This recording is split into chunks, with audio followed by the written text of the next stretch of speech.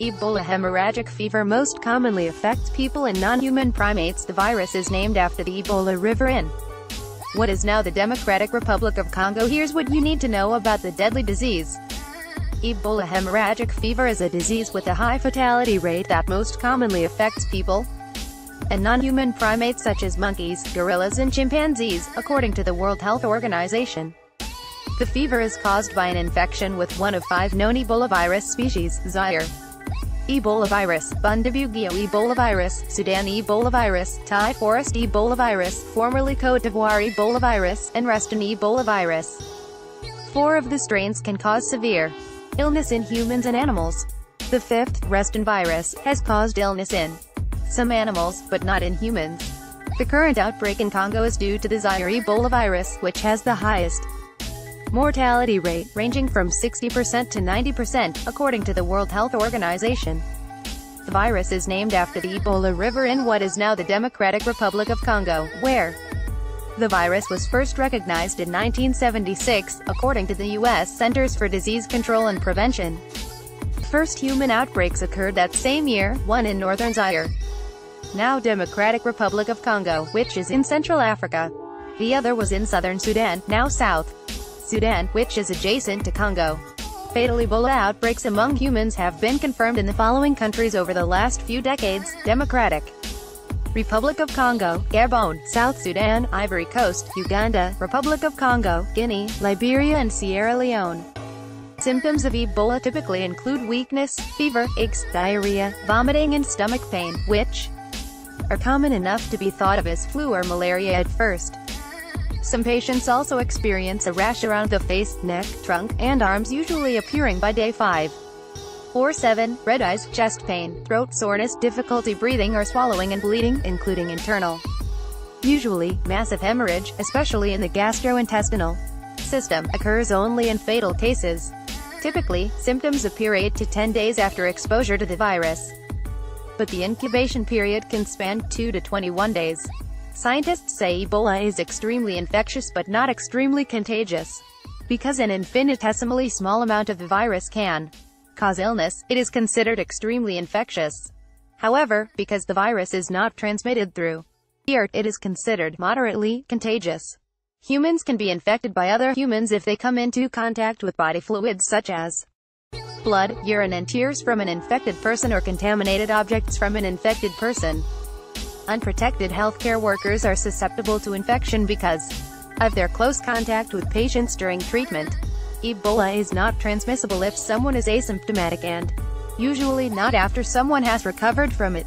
However, the virus has been found in semen for up to 3 months, and possibly is transmitted from contact with that semen, according to the CDC.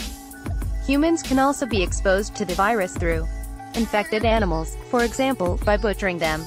Researchers believe the most likely natural hosts are fruit bats, though the exact reservoir of Ebola viruses is still unknown.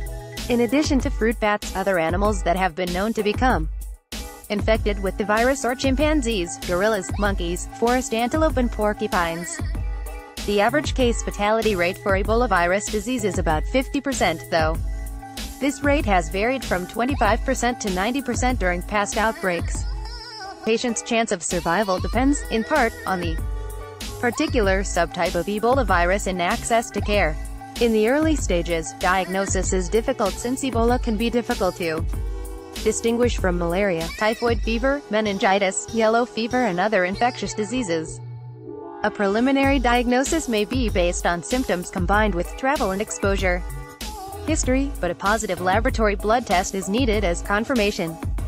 The methods used to treat Ebola patients include quarantine and early care, using oral or intravenous fluids for rehydration, according to the WHO. While no licensed treatments have been proven capable of neutralizing the virus, a range of therapies are under development, including immune therapies and drug therapies. Dr. Daniel R. Lucy, a spokesman for the Infectious Disease Society of America and an adjunct professor of medicine infectious diseases at Georgetown University Medical Center, explained that ZMapp, an immune-based antibody treatment that can be given to people who are already sick with Ebola, is one such experimental treatment.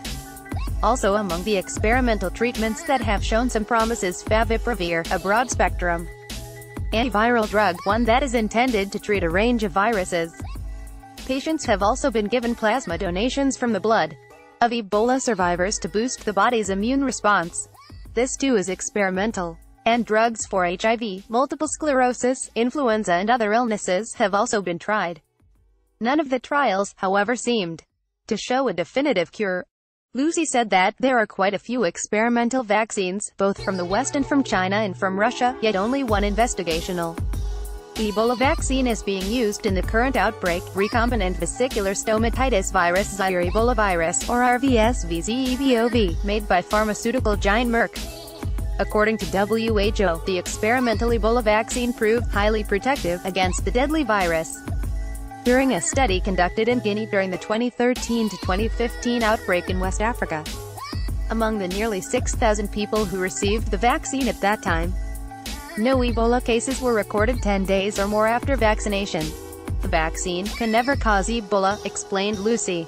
It is given on a voluntary basis through informed consent and it has been approved by the DRC Ethics Committee as well as the Regulatory Committee. Merck donated thousands of doses to WHO and anticipates filing for licensure and approval by regulatory agencies next year, said Pam Eisel, a company spokeswoman.